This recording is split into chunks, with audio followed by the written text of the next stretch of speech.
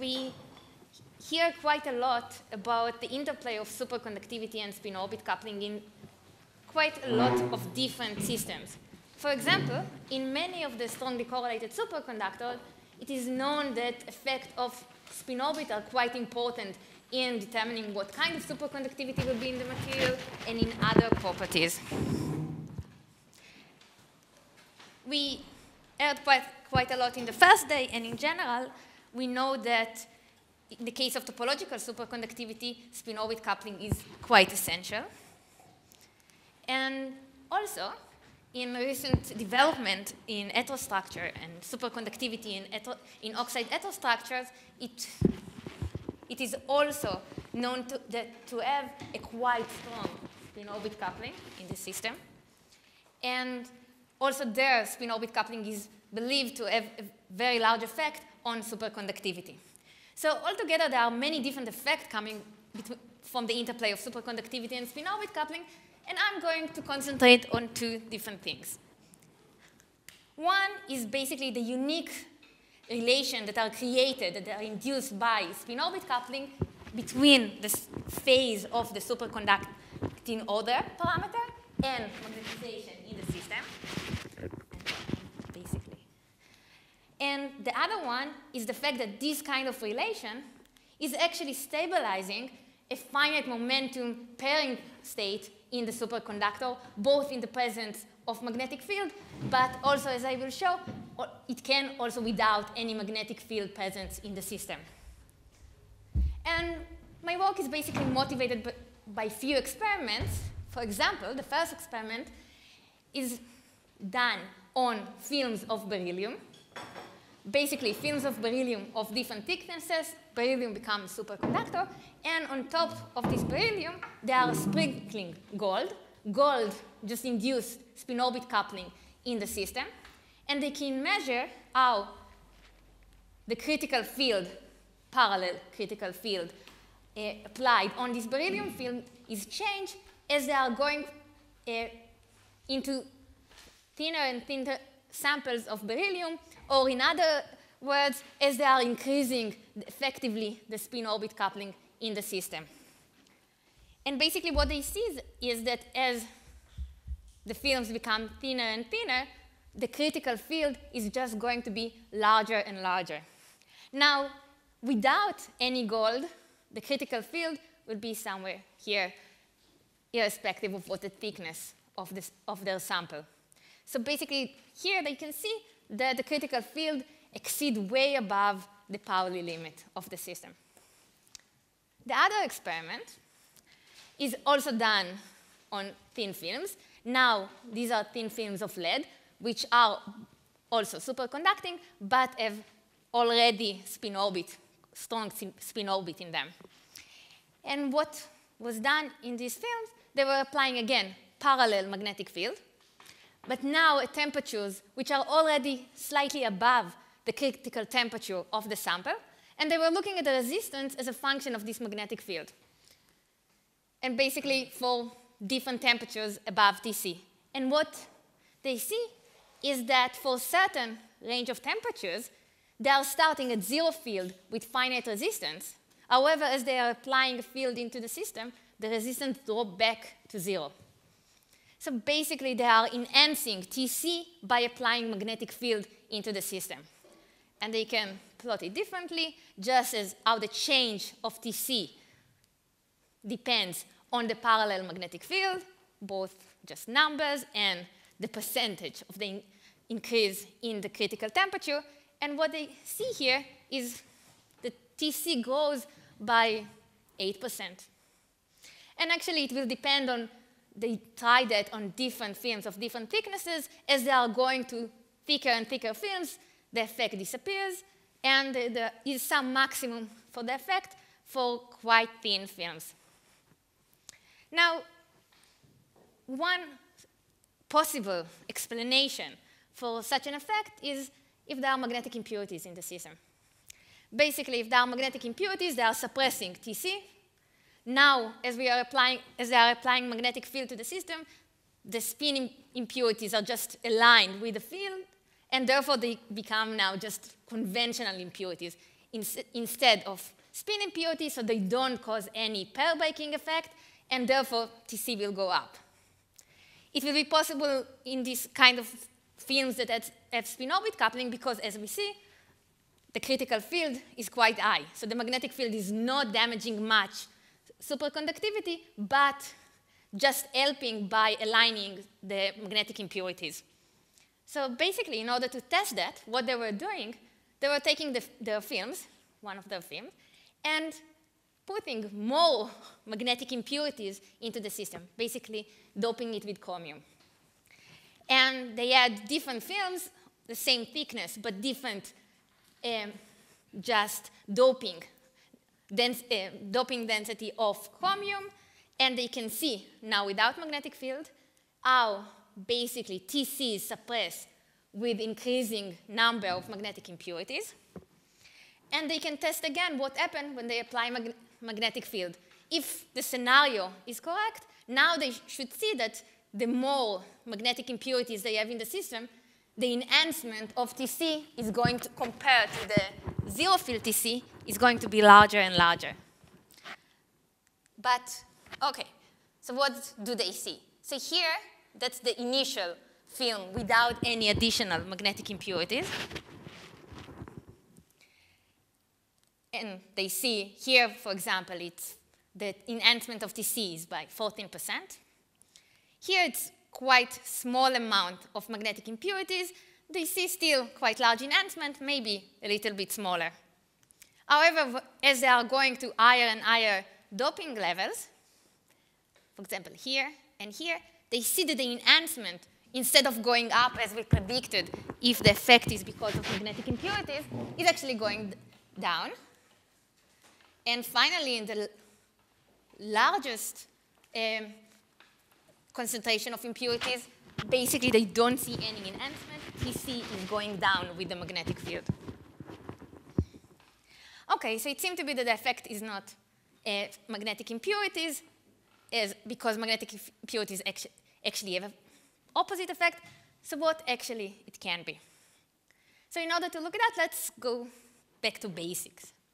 And what we have in mind is to model the system in the most simple way. To think about electronic spectrum, parabolic type, single band electronic spectrum, where we can look at the spectrum, at the Fermi energy. We can add a Rashba type of spin-orbit coupling. And as a result of this Rashba type, we are going to have split the energy to two spectra for the plus and minus Rashba band. Here are the Fermi surfaces. And if we are thinking about S-wave type of pairing in the system, then we can write the regular S-wave type of order parameter. And in terms of the Rashba band, it's basically going to look like pairing in the minus Rashba band between two electrons, and pairing between two electrons in the plus Rashba band. Each one of them look like a chiral p-wave superconductor, but with opposite chiralities. So altogether, we have a conventional S-wave superconductor. OK. Now what happened when we apply magnetic field to the system?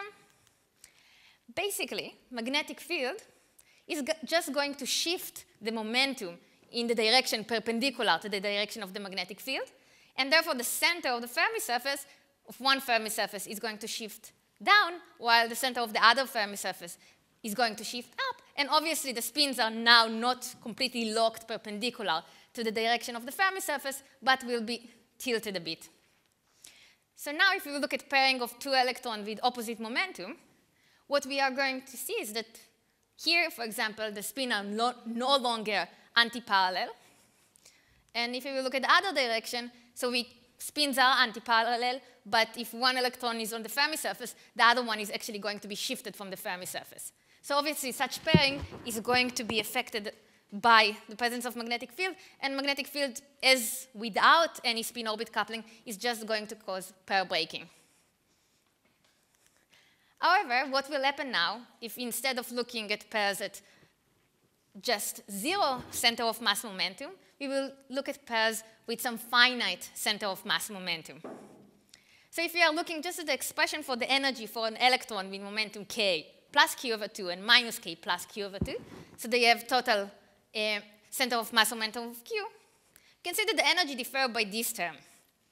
So where this term is basically plus minus, depends whether we are in the plus or minus band, and sine theta is just the angle around the Fermi surface. If we can just set Q in such a way that this term is going to be 0, then there is no effect of magnetic field on the system at all. So basically, we can take the magnetic field to infinity and still get pairing. And indeed, if I'm choosing for either the plus or minus band, if I'm choosing Q to be just plus minus 2 mu b over V Fermi, in principle, we can set this term to be 0. However, it can be only in one band, and we have only one choice of Q.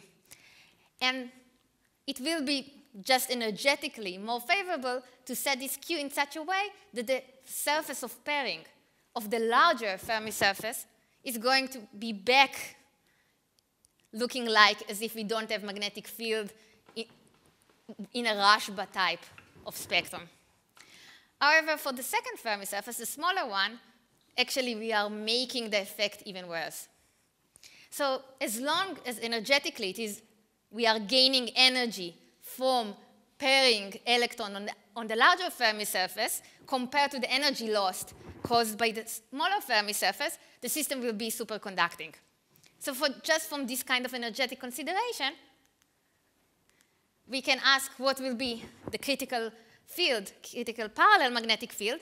And now we can see that the critical field, which usually the Pauli limit is just delta, or delta over 2, the gap without any magnetic field, is now enhanced by a ratio of the spin-orbit coupling to the gap without any magnetic field to some power that depends on the details of the system, but basically goes between 1/2 and 2/3. Now, if we are looking at what kind of superconducting state we have, yes. Mm-hmm. Otherwise, actually, all this consideration is not going to apply. Yeah. Yes. Do I understand correctly, this is a Gelkov-Barzik in PRL 2007, this result? This result, yes. Mm-hmm. Yeah. Mm-hmm. Up to some small modification, but yes, basically yes. Yeah. Mm-hmm. Now, what we are getting here is that the order parameter will basically have finite momentum, and therefore what we get is some variant of the FFLO state, the full Farrell arch of Chinnikov state. And when we think about FFLO state, one of the main problems in actually seeing them in nature is the fact that very small amount of disorder usually kills completely the FFLO state. So one should ask what happens if we now add disorder to the system.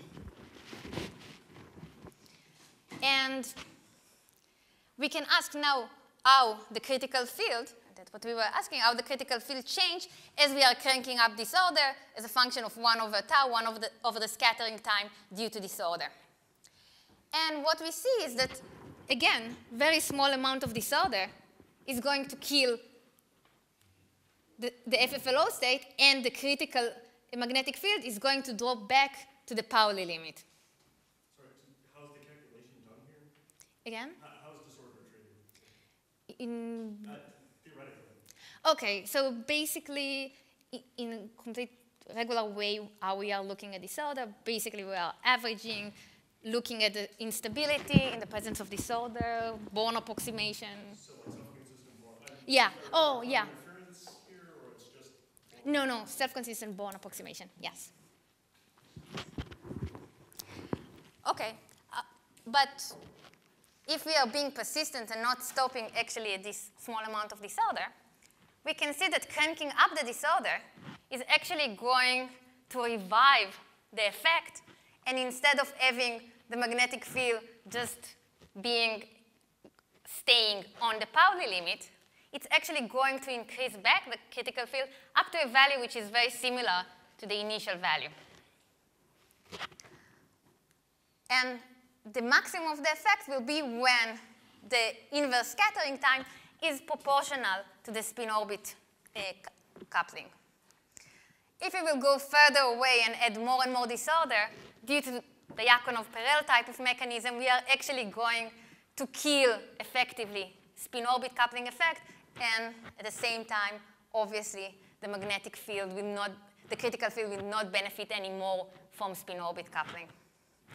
So what we can see here, that unlike regular FFLO states that are dying very quickly with impurities, here we have a large range of parameter space where we expect to see large increase of the critical field, and that is quite consistent with what is seen in experiment, for example, in this beryllium experiment. However, if we will look at how TC behave here as a function of magnetic field, there will be no enhancement. And in order to send in the enhancement, we should not stop in this kind of mean field level and ask what happened to the phase of the superconductor.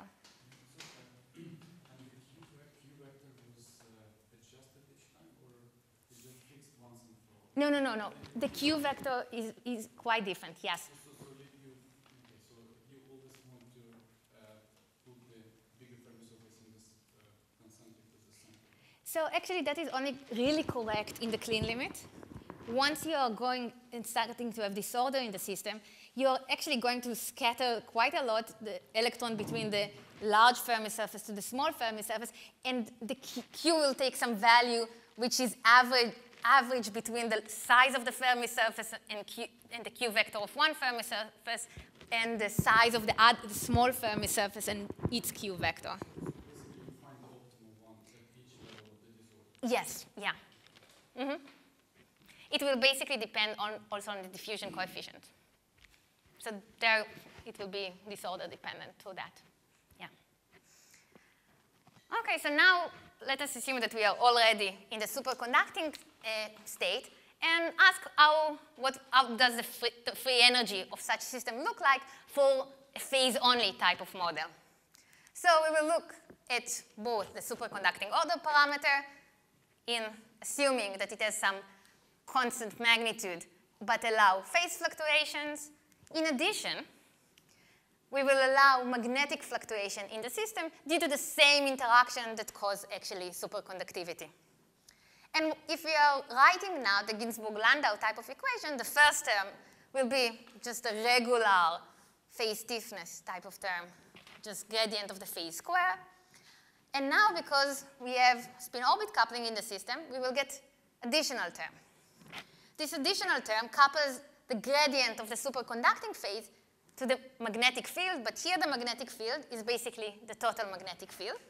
And the coefficient of this term is proportional to the spin-orbit coupling. So once spin-orbit coupling goes to 0, this term also vanishes. And the magnetic field in our case will be either an external magnetic field and just magnetic fluctuation in the system.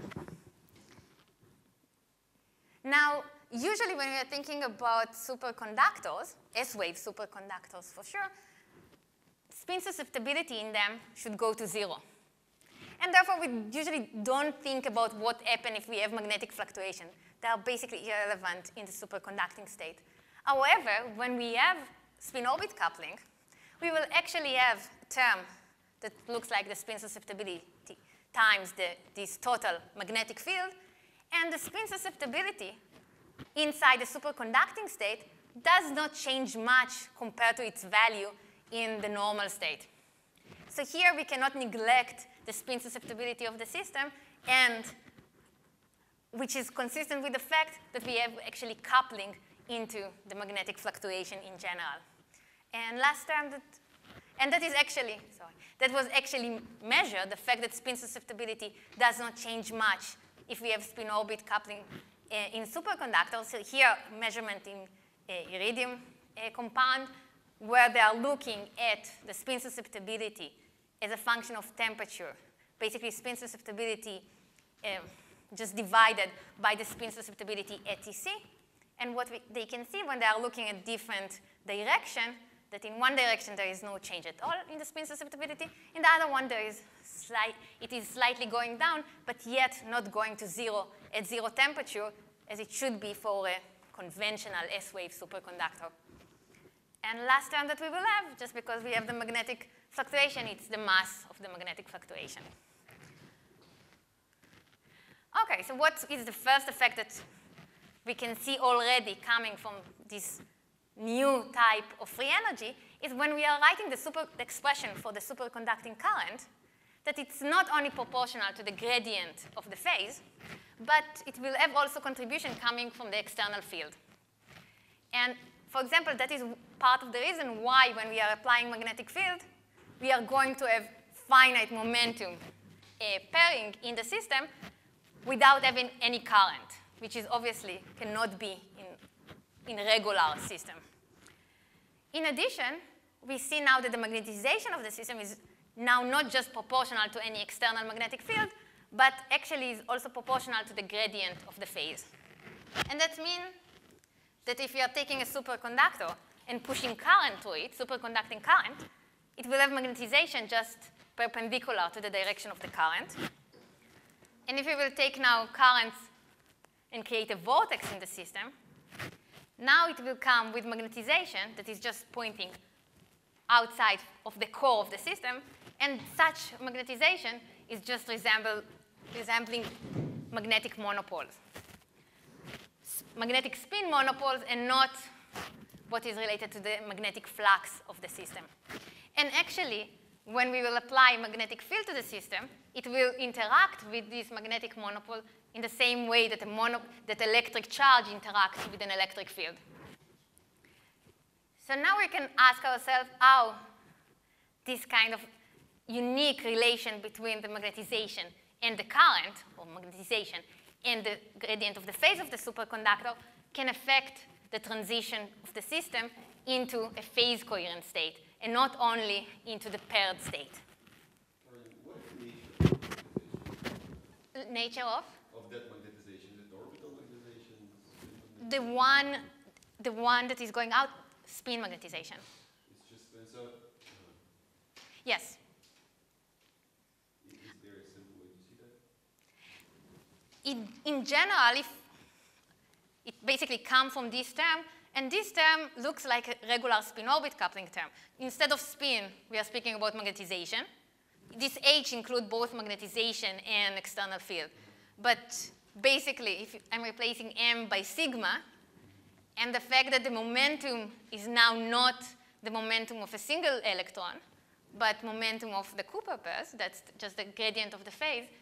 So basically from the fact that we add in our initial Hamiltonian K cross sigma, just going naturally to translate into this term. Yeah. So from this free energy, you say that if you apply an in-plane field, you get a current which is perpendicular to that in the superconducting state? Is that No.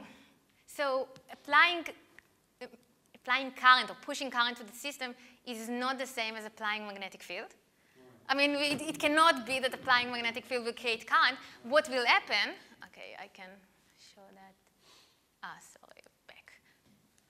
Yeah. What will happen, actually, if you apply magnetic field, the phase will just adjust itself in such a way that the current is zero.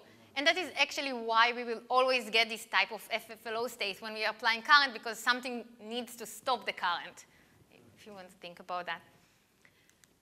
Okay. So we are back to the free energy. And the next stage, what I will want to do is just integrate out the magnetic fluctuation and see what happened to the phase-only type of free energy. And it will be more convenient if instead of looking at continuous model, I will look at just model on the lattice. But that is just for convenience. And now we can integrate the magnetization. And what we are getting is such a term that, again, just for convenience, instead of speaking about the superconducting phase, I will look at some effective spin. And in this effective spin, we have two terms. The first term tries to adjust the spins in the same direction, just to create phase coherence in the system, while the second term is actually trying to twist the phase to have 90 degree angle between two adjacent sides. And the competition between these two effects will determine what will be the phase of the system. So we can just ask now how the superconducting phase is looking like. And what we are getting is the following phase diagram. Basically, we can look at the phase diagram as a function of 1 over the overall, the phase stiffness, and this parameter, which is basically the spin-orbit coupling part. And on one side of our phase diagram, we will get a superconductor with basically a uniform superconducting phase. On the other side, we will get a superconductor with an helical phase. Just the difference of the phase is going to be constant. So the phase is changing as a function of the position. But overall, what the second term is doing is to suppress the phase stiffness and create in the middle what look like just a Lifshitz point. Now, actually, this kind of phase diagram is quite generic when we think about magnetic systems, where we have both ferromagnetic interaction and antiferromagnetic interaction between nearest neighbors. It will have a very similar type of phase diagram. That is one, for example, where we have a ferromagnetic state, helical type of state, paramagnetic state, and the Lifshitz point in between. Now, one of the things that are quite appealing in such an effect is that we manage to suppress the phase stiffness of the system without affecting much the pairing. So basically, if we can just by changing spin-orbit coupling be somewhere where we suppress the phase stiffness quite dramatically, one can look at the physics of the Kosterlitz-Thouless or above Kosterlitz-Thouless transition in quite large range of temperatures, while usually when we think about superconducting film, the difference between the Kosterlitz-Thouless transition and the pairing transition is quite small, at least in conventional films. Now we can ask about magnetic field, because that was actually the motivation. So what happens if we add magnetic field to the system? So basically, that's how it couples in the spin language. And what we can see, that first effect will be that it will just slightly change and enhance the superfluid stiffness. However, that should be quite small effect. The other effect is that now we have helical phase, helical superconducting phase for any value of the spin-orbit coupling. And we can look now at the phase diagram for the system as for different values of magnetic field.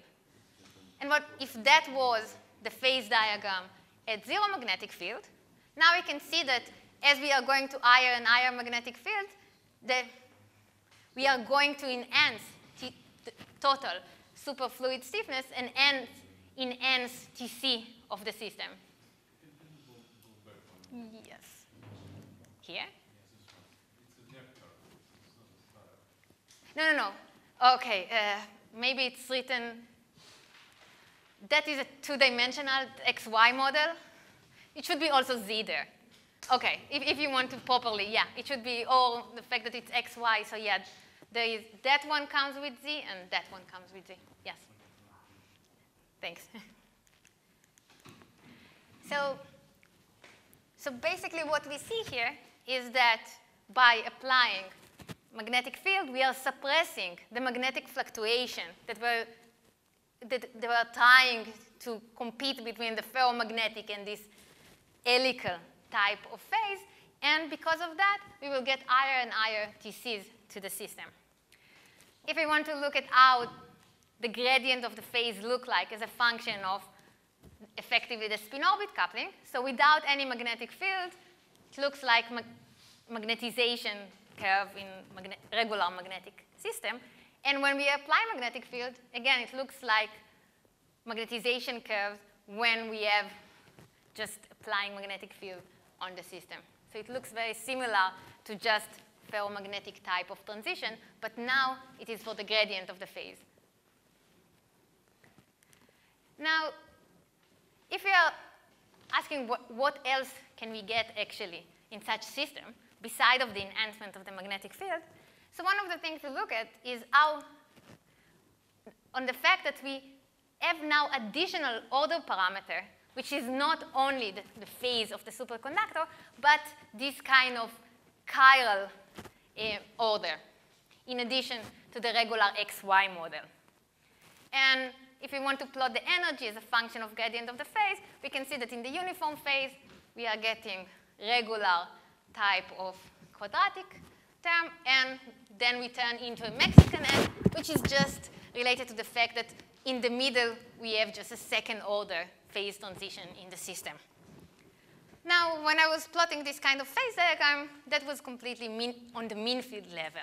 Now one can ask, can we get something interesting if you are going beyond mean field? And that will be just a brief final part of my talk. And actually, if we are zooming in to the vicinity of the critical point, what we can see is that we can have in our phase diagram region where we are above the KT transition. However, we still have a chiral order in the system. And one of the things that are open question for me and that I'm interested in is to understand what is the signature of this phase, if it will have any kind of unique signature. And by that, I'm just going to go back to the beginning and thank you for your attention.